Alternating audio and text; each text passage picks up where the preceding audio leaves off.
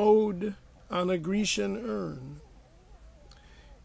Thou, still unravished bride of quietness, thou, foster child of silence and slow time, sylvan historian who canst thus express a flowery tale more sweetly than our rhyme, what leaf-fringed legend haunts about thy shape of deities or mortals, or of both, in Tempe or the dales of Arcady?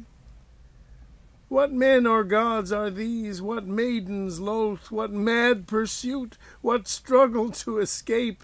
What pipes and timbrels? What wild ecstasy? Heard melodies are sweet, but those unheard are sweeter. Therefore, ye soft pipes, play on, not to the sensual ear, but more endeared, pipe to the spirit ditties of no tone.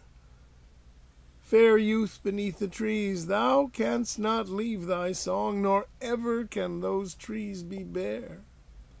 Bold lover, never, never canst thou kiss, though winning near the goal, yet do not grieve, she cannot fade, though thou hast not thy bliss. Forever wilt thou love, and she be fair.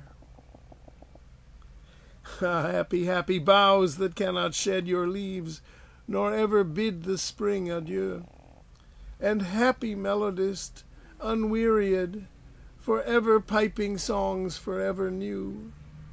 More happy love, more happy, happy love, forever warm and still to be enjoyed, forever panting and forever young, all breathing human passion far above, that leaves a heart high sorrowful and cloyed, a burning forehead and a parching tongue.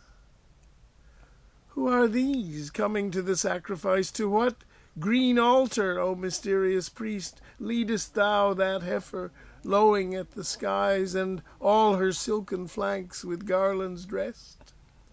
What little town by river or seashore or mountain built, with peaceful citadel, is emptied of this folk, this pious morn?